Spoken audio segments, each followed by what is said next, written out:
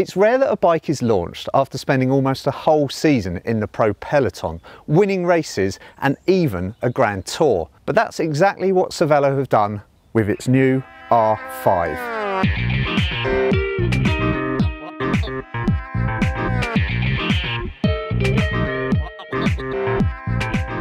This is the bike that Primož Roglič and Jumbo-Visma have been riding since it was first spotted at Flèche Wallonne in April.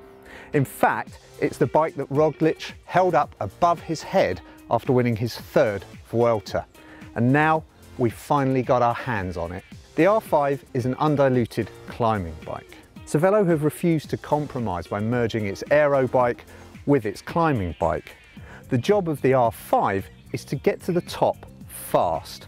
Of course, what goes up also has to come down, and the R5 has always been a brilliant descender. Cervélo say now it's faster in every direction. The fourth generation of Cervélo R5 weighs 130 grams less than the previous iteration. That's a 16% saving. This 56 centimetre frame weighs 703 grams. The forks 329 grams, which means the whole package comes in at just a whisker over the magical 1 kilogram mark. Cervélo have also pulled some weight out of the parts that come with the frame set. For example, they've taken 12 grams out of the stem and the bars and 20 grams from the seat post. And that means it's much easier to make a bike that gets close to the UCI's 6.8 kilogram weight limit. According to Cervélo, the goat-like climbing ability of the previous R5 came at the expense of some comfort, especially at the front end. That's not too much of a problem for most riders, but for the World Tour teams, when they were 3 weeks into a Grand Tour, they did start to find the bike a little bit uncomfortable. Because of that, while most brands claim that their new bikes are faster, lighter and stiffer than before, Cervélo with the R5 is quite happy to admit that this one is less stiff than the previous model. Cervélo's engineers had previously found that specific ratio between the head tube and bottom bracket stiffness equaled the magic formula for ride quality. But they'd never applied it to the R5 because, as we've already discussed, this bike was stiff for the ultimate in climbing ability. Cervélo's engineers worked on a couple of different carbon layups. They tested the bike out and then they sent it to Jumbo-Visma for a bit more testing. At Jumbo-Visma, Tom Dumoulin was a prime candidate to try the bike out because he had ridden previous generations of the R5 when he was at Sunweb and had talked about the front-end harshness to them. Cervélo also redesigned the fork in the same way that they've redesigned the frame, so they kept the lateral stiffness where it is, but dialed back some of the longitudinal stiffness. This was done by reducing the surface area of the tubes. The larger the cross-section, the more torsional stiffness there is. By changing the carbon layout, changing the tube shapes, Cervélo have managed to make the bike lighter, improve its ride quality, but maintain its climbing ability. The good news for Cervélo is that Dumoulin reported back that he could climb just as efficiently on this new bike, but that the added compliance would result in less fatigue and more effective recovery. With the primary objectives achieved, Cervélo could work on refinements, such as bringing the cables inside the head tube and redesigning the seat post, bar and stem to make the bike even lighter and faster. They also increased tyre clearances.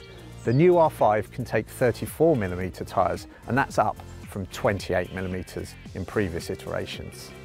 Cervélo say that while the R5 isn't an aero bike, aerodynamics haven't been completely ignored. For example, by bringing the cables into the head tube, drag has actually been reduced by 25 grams. By reducing the size of the down tube, optimising it for weight and ride characteristics rather than aerodynamics, Cervélo has changed the shape of the leading edge. Integrating the cables was one way to offset that, but there are a couple of other little features that help keep the airflow attached, such as a chin between the fork crown and the down tube that cleans up the air around that area. The seat tube and seat post area, that's also been cleaned up with a fastback design, and that saves another couple of watts. As you might expect, it's been to the wind tunnel and Cervélo say it's faster. Not by much, but it is faster than the previous bike. With more drivetrains going wireless, including Shimano's all-new Dura-Ace, it's much easier to simplify frame design. As the R5 is designed for electronic group sets only, it means there are fewer holes in the frame, which simplifies the whole manufacturing process, and it also means that an integrated front end is less of a big deal. The geometry of the new R5 is the same as the old R5. Cervélo have settled on angles that work, and they've stuck with them. So that means the stack and reach are the same across all 6 sizes. The head and seat tube angles are the same, as is the length of the chainstays. What is different though, fork trail has been adjusted by 0.5 mm, and that's just to accommodate the larger tyre sizes. Also, in the larger sizes, Cervélo have replaced the 25 mm seat post offset with a 15 mm offset, and that is to allow for the more forward position that bike fits are leaning towards.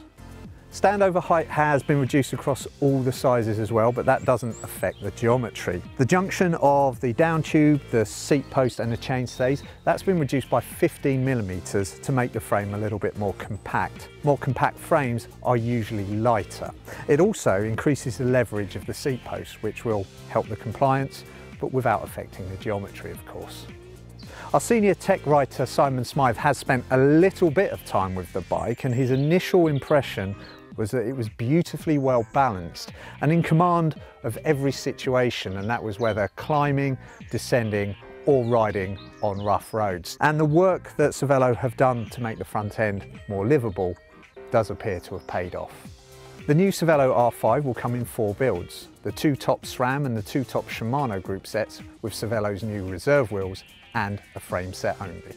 The Shimano Dura-Ace Di2 and SRAM Red ETAP Access builds will both be priced at $12,000 US, that's £11,699. Shimano Ultegra Di2 will be at $8,700 US or £8,299. SRAM Force ETAP Access will be $8,400 US or £8,599, whilst the frame set will be $5,000 US, with a UK price still to be confirmed. So there you have it. That was our first look at Cervélo's new R5.